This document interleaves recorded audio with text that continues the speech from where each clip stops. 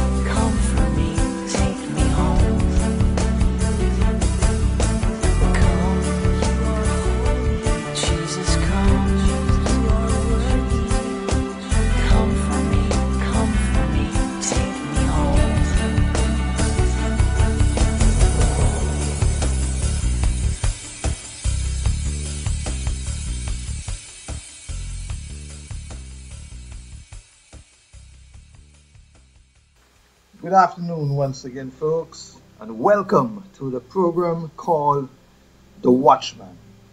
I am your host, Minister Curtis Roach, and I will today be continuing with the series that we started last week. It's a two-part series. You had the first part last week, and this week we'll be finishing off with part 2 of this series entitled The Key to Eternal Life.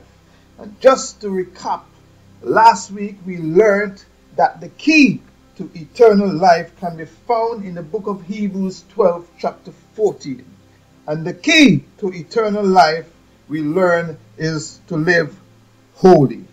In fact, continuing from when you accept Jesus Christ as Lord and Savior, it is a must. It is imperative that you live a holy life.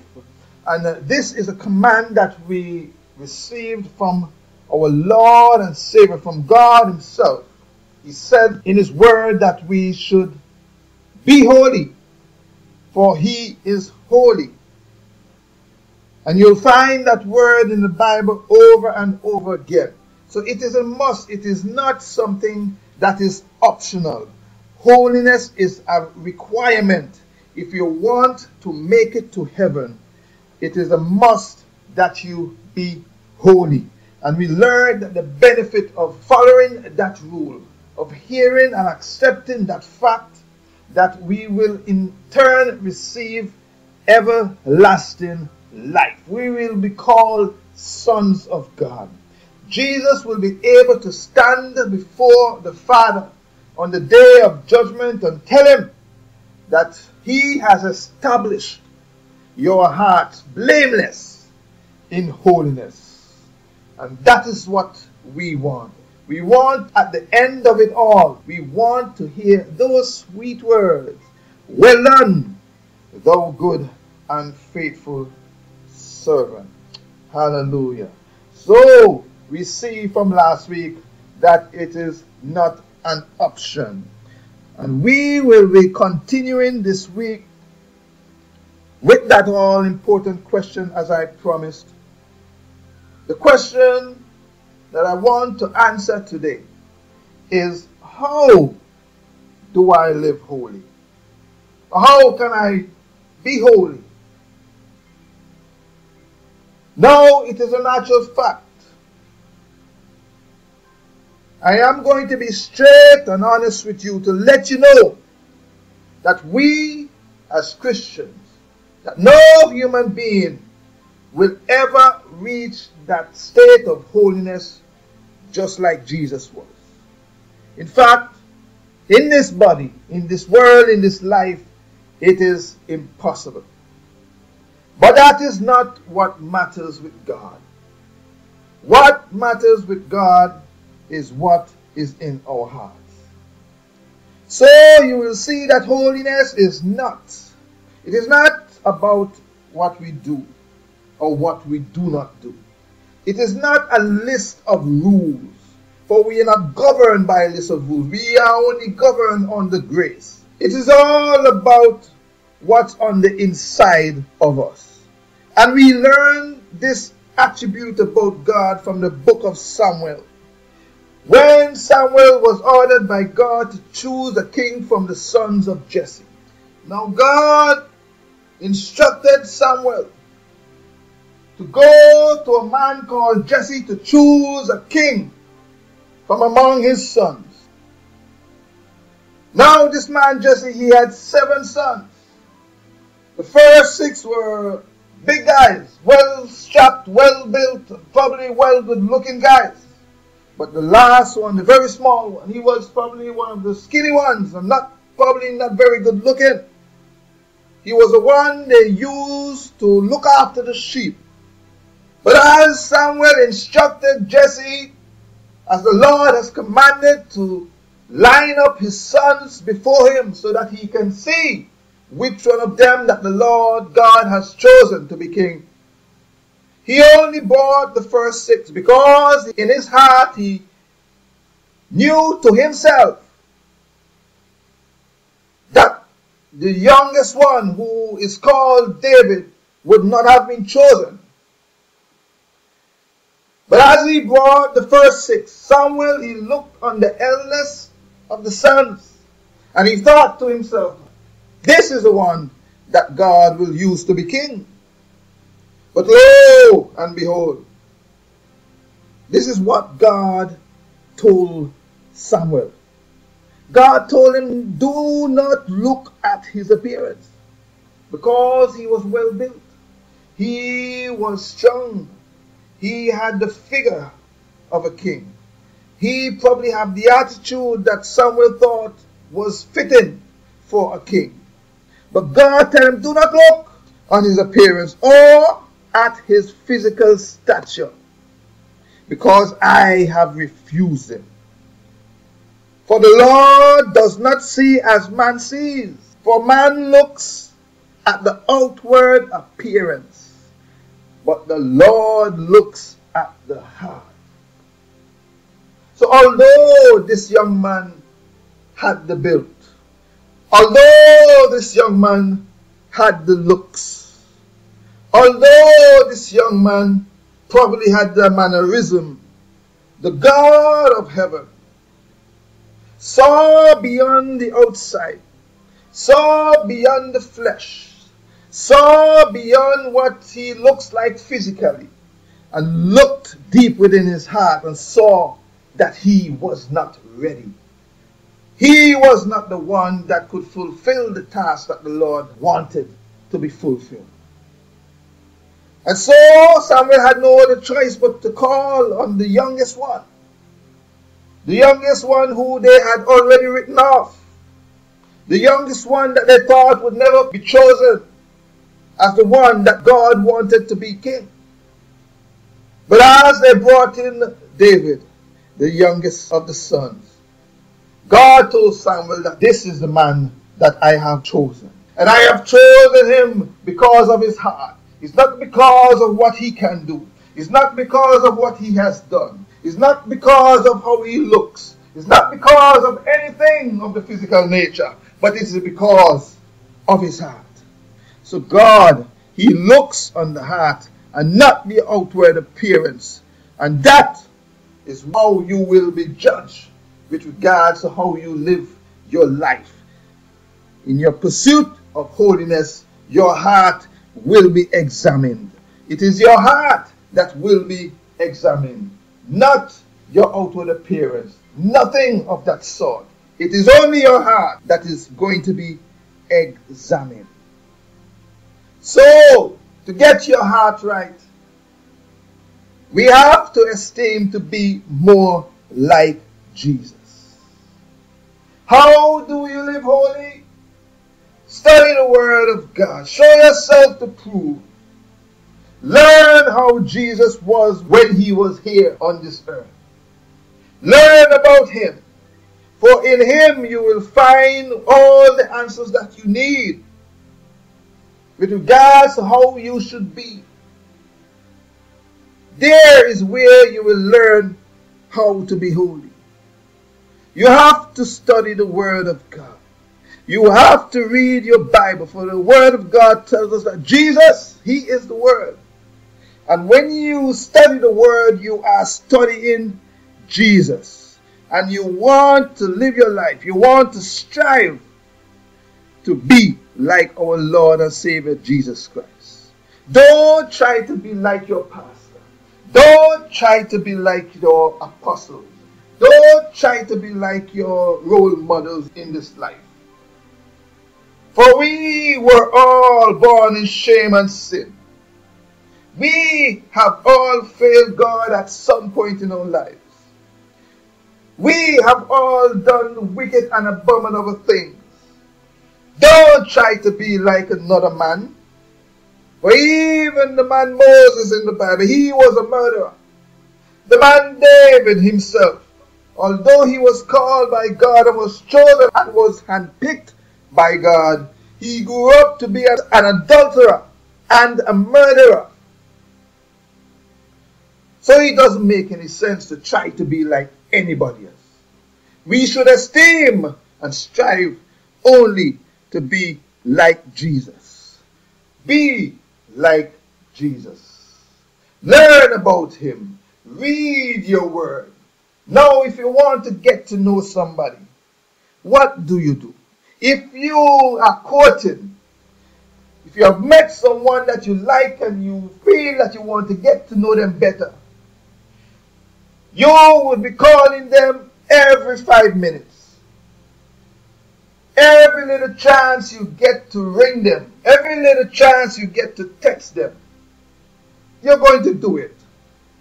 Why? Because the more you talk to someone, the more you communicate to someone, is the better you get to know them. And this is the way we have to approach the Bible. This is the way that we have to approach the Word of God.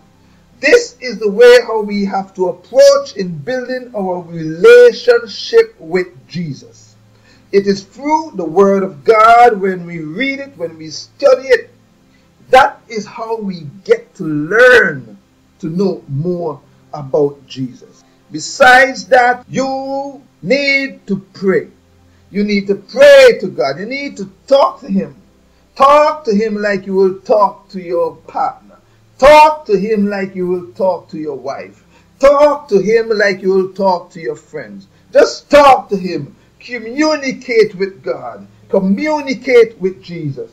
Keep that communication line open. For this is the way that you will learn to be more like Him. These are the ways that you will learn to be more like Him. You will learn to know Him through reading and praying. Hallelujah. Jesus, the Bible tells us that He was without sin. The book of Hebrews 4:15 tells us that He is a high priest. He is our high priest. And He cannot sympathize with our weaknesses, but was in all points tempted as we were, yet without sin. And that word is telling us that Jesus, as He lived on this earth, He also had to go through the temptations that we go through on a daily basis. He was tempted to commit the sins that we commit on a daily basis. Every known sin, every known temptation to man, He had to go through them. But the Bible tells us that He overcame them, that He was without sin. He did not fall prey to any of them, even when the devil himself attacked Him, even when the devil himself tried to tempt Him. He committed no sin. He is free from sin. That is the man that we ought to be like. For He is holy. That's the kind of holiness we are to aspire to get. We have to pursue that kind of a life. We have to pursue that kind of a living. To be unselfish. To walk in love. To be lowly minded and humble. The Bible tells us that it was His meat and drink to do His Father's will. In other words, when He was here, all what mattered to Him was to do the will of God. Now this is something that we have to try to do. We have to purpose in our mind, purpose it in our hearts, that everything we do must be done according to the will of God. For if we are not walking in the will of God, we will get nowhere. We will get nowhere fast. For if we are not walking in the will of God, the only other way that we are walking is out of the will of God, and that will lead us into hell. It is only when we aspire to be holy that we are walking in the will of God. The book of John chapter 4 verse 34 tells us that Jesus said that His food is to do the will of Him who sent Him and to finish His work. So He recognized that He was not here for Himself. He recognized that He was here to do the work of God. So much of us get caught up in the things of this world. We think that as we go to work in our daily jobs on a daily basis, that is all about life, that is so important. But it is not. It is not important. What's important is what we do for God. Only the things that are done for God will help us in any way in our lives. So we have to learn to walk in love and compassion, even to sinners, even to our enemies.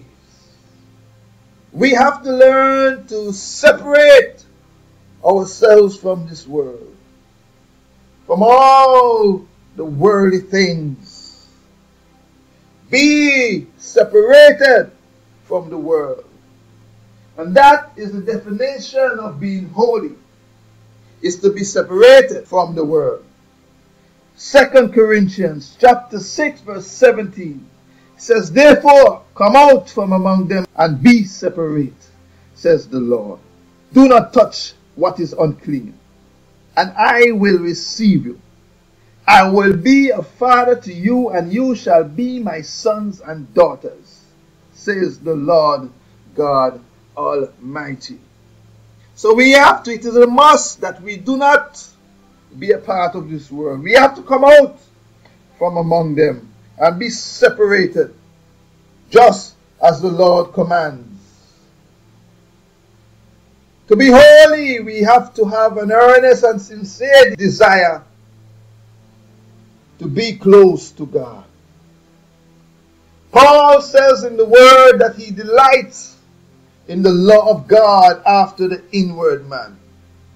And so we, as Christians, we have to delight in the Word of God, to aspire to do the things that the Word tells us to do, to aspire to obey the things that the Word tells us to do. A holy man will be faithful in all the duties and relations in life, even at work. You may be at work, and because your boss is not looking, you think you can get away with doing certain things, having longer lunch breaks, and not doing your work, the work that has been assigned to you. But the thing is, God sees. In fact, God sees and knows every single little thing you do. So as Christians, we have to bear that in mind and know that ultimately, God is the CEO of every company that we work in. He is the CEO of our lives. So when we go to work, we have to bear in mind and know that the fact is, we are working for God. And He sees and knows everything. There's nothing we can do that He does not see. There's nowhere we can hide that He cannot look and see what we are doing. So everything we do, we have to do as unto the Lord. Paul tells us in his word that whatever ye do, do it heartily as unto the Lord. Not slothful in business, but fervent in spirit, serving the Lord. You can find that in the book of Colossians 3:23 and Romans 12:11. So we have to have that attitude that we're not working for man. We're not working for our bosses, our supervisor. We're working for God. And we have to do everything as if we're working for Him, knowing that He is watching us, knowing that He is seeing everything that we do. Finally, before I come to a close, a holy man will follow after spiritual mindedness. He will endeavor to set his affection entirely on things above and to hold the things on earth with a very loose hand. Hallelujah. Now these are the things, or these are the requirements of being holy. To live a holy life, you have to be more and more like Jesus. And a lot of times we come in contact with people.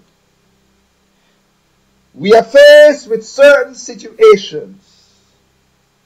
We are faced with certain trials. We're faced with certain temptations.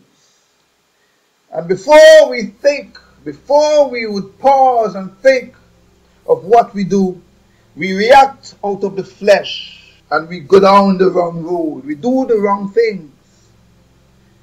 But much time would be saved and much sin would be prevented if we would only ask ourselves one simple question.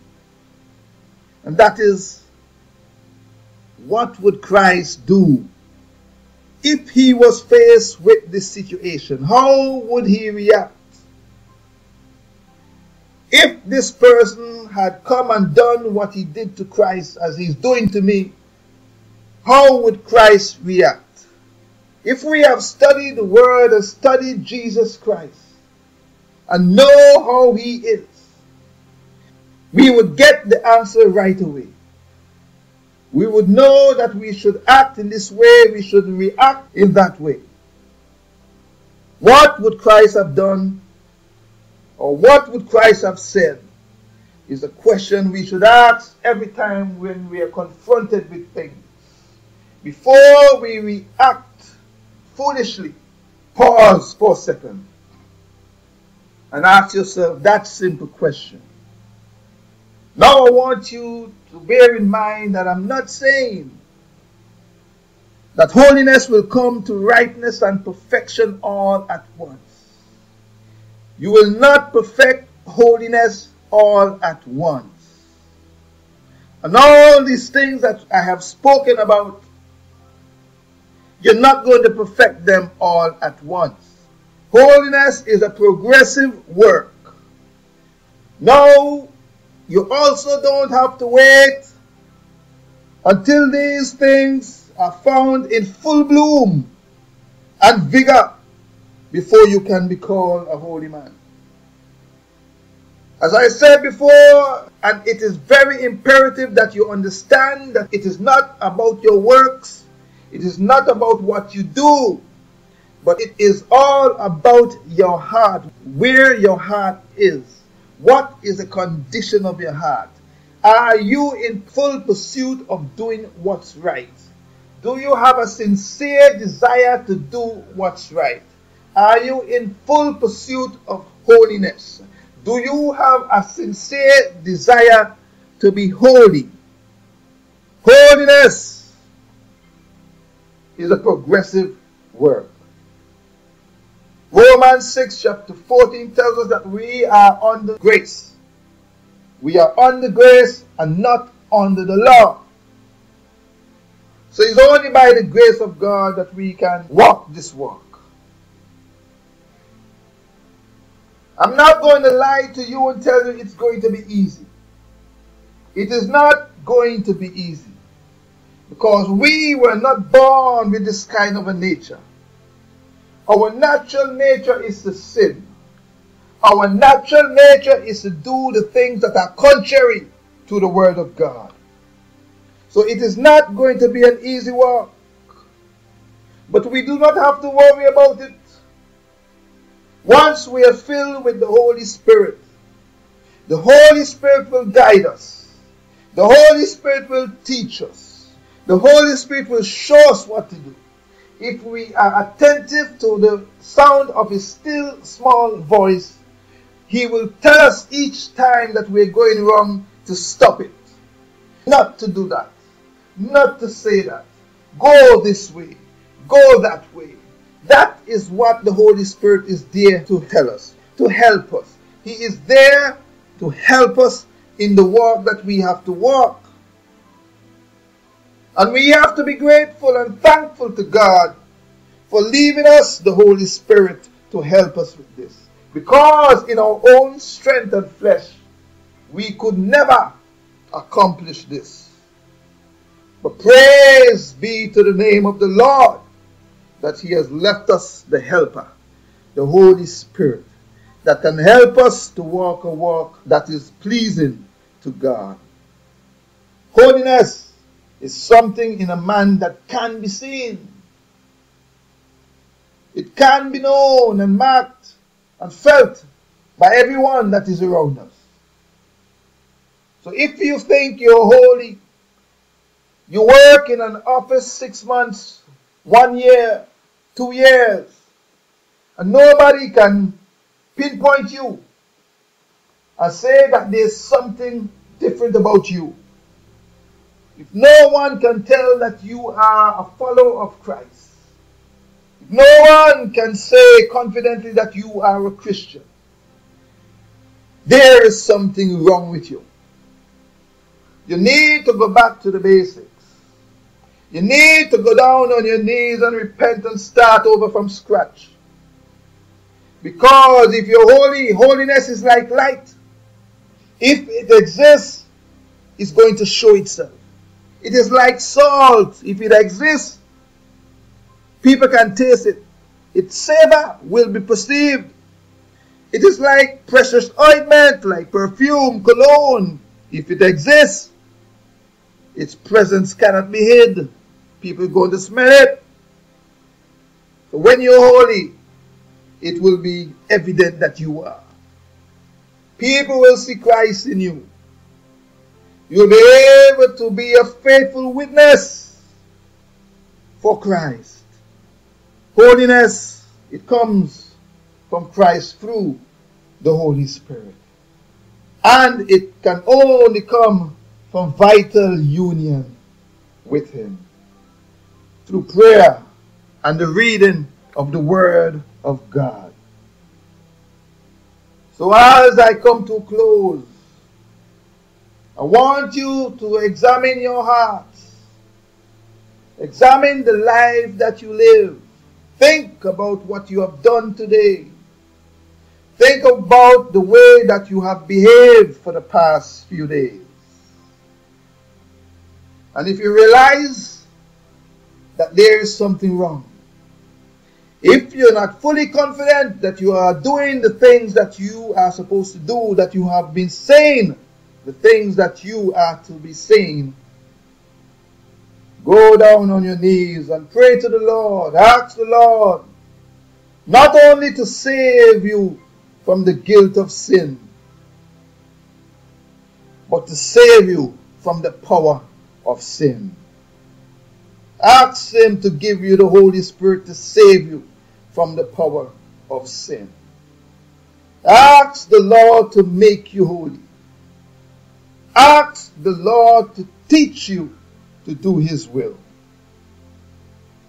Bible tells us that whatever we ask for, if we believe that we have received what we ask for, that we will receive it. So when you ask the Lord for the Holy Spirit, believe that you have received Him and you will receive Him. Step out by faith and walk the walk that you have to walk in God. Step out by faith. The Word of God tells us again that without holiness, no man can see the Lord. Holiness is not an option. It is a must. For you must be holy because your God is holy. So the essence of the whole word that I've brought to you is that you have to be more and more like Jesus. The more you are like Jesus, is the more holy you will be. Is the more pleasing you will be in the sight of God. I have come to the end of this series, and I pray that you would have received the word that the Lord has sent to you through me. I've come to the part of the program which is becoming a favorite part of the program for me, where I give you an altar call. Now, I believe that this part of the program is just as important as the Word of God, because it gives you the opportunity, if you have heard a word, if the Holy Spirit is speaking to your heart and you feel convicted in any way, this is the time that you have to make it right, to come to God. So I would admonish you, wherever you are right now, whatever you're doing, to stop it. For time is not under your control. Wherever you are, whatever you're doing, I'm going to lead you in a short repentance prayer. If you are not saved, if you are a sinner and you would like to become saved, if you would like to receive eternal life, if you would like to be saved from the torment and torture of hell, repeat this short prayer after me. Say, Lord Jesus, I acknowledge that I am a sinner. I believe that you are the Son of God, and that you came and died for my sins. I humbly ask you to wash me with your cleansing blood. I humbly ask you to forgive me of all of my sins. Remove all of my unrighteousness from me. Make me whole. Make me one of yours. Thank you for saving me. Amen. And if you have said that prayer, congratulations. You are now on the narrow road to heaven. Hallelujah. I give you praise, Lord. I give you all the thanks for what you're doing, for what you have done, and for all that you're going to do, Lord. I give you thanks and I give you praise in Jesus' name. Amen. Now, for the time that I have remaining, I would like to share with you a word that was received from the Lord by Susan Davis. And for our first-time listeners, Susan Davis is a mighty woman of God that God is using in these last days. He has given her the gift in which she is able to hear the audible voice of God. He uses her to dictate messages and letters to give to us, to give to you, to give to me, to give to all of us. And she has been doing this faithfully. She has been sending around the Lord letters around the world, and they have been a tremendous blessing to everyone that comes in contact with them. I am in receipt of the word, the very last word that she received on July the 15th of this month, in this year 2030. And I would like to share with you what the Lord would like you to know today. The title of the word that she received, or the letter that she received, is Your Bible is Unfolding Before Your Eyes. And it reads, Susan, it is I, your Lord. I want you to give my children these words. The hour closes in, my children.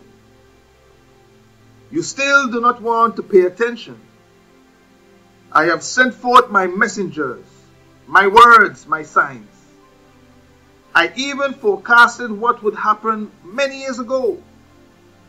I gave this through my precious word, through my precious messengers many years ago. Today, those words are as solid as they were many years ago. I, God, do not lie. What I say will happen is happening. Your Bible is unfolding before your eyes. Open up my word and it lines up with the time. Only those who are sleeping cannot see it. Only those who are willfully rebellious refuse to see the times they are living in. They do not want to believe that my words are coming to pass. They love this word too much, and this interferes with their love of God. If you believe my words and follow my truth, you would stop interacting with the world, and you would sit up and pay attention to what is going on around you. As it is, you want to chase after everything that is revolving in this world. You lust after a world that has turned its back to me. You have traded your soul with the devil and exchanged it for a brief walk with this evil world, that is temporal and fading fast. Don't you know that if you pursue the wicked ways of this world, you will only end up where the wicked are going? Wake up, my children. Wake up quickly. Stop prostituting yourself to an evil lover, who will take everything you have and leave you for destruction. These are not the words of a harsh, unkind God. These are the words of a loving Father who is desperately trying to save his children who are about to fall over the edge of a cliff, never to be recovered again. You are turning right into the trap of the enemy. Your eyes are blinded to the truth, and the only way out is if you turn back to me. You must come back to your God and make a humble surrender of your entire life. A portion of your life is not adequate. I want everything or nothing at all. You either give me everything or you will die by the sword of my enemy who longs to put all of my children in hell. And hell is broadening every day, accommodating all those children who are rejecting me, their God. If you are not fully and completely mine, this message is for you. This is a warning, and you now know what I require of you. You can never say that I have not warned you. I have warned you in many ways, so you will face me without excuses on that day when we will be face to face. So when you stand in front of me, will I embrace you as my own, or will I cast you out of my sight for eternity? This now must be your choice, because I, God, cannot choose for you. I pray that you will come with me before it is too late. This is your Savior. This is your Lord and Savior. Great in grace and mercy, great in justice and truth. This is a word that the Lord has sent through his messenger to you today. The coordinating scriptures for this letter are Matthew chapter 24, verses 32 to 35, Revelation chapter 6, verse 8, Isaiah chapter 13, verse 11, Romans chapter 14, verse 12, and Isaiah chapter 5, verse 14. We have now come to the end of this program. And I thank you kindly again for making the time to listen in. And I pray that your heart will be changed, that you will have a new look on life in full pursuit of holiness. Thank you again for listening to The Watchman. I was your host, Minister Curtis Roach from Shiloh Revival Tabernacle. And if you're looking for a place to worship on a Sunday, you can find us at Parkview School on West Green Road in London. The postcode there is N15 3QR. And we worship from 1 p.m. to 4 p.m. If you would like to contact me for any reason, you can find me on Facebook by searching for Minister Curtis Roach. You can leave me a message there, or you can go directly to my page, the page for this program, by searching for the Watchman Radio Program. You can also go directly to that link by going to www.facebook.com/the Watchman Radio Program. Thank you again for listening, and God bless you.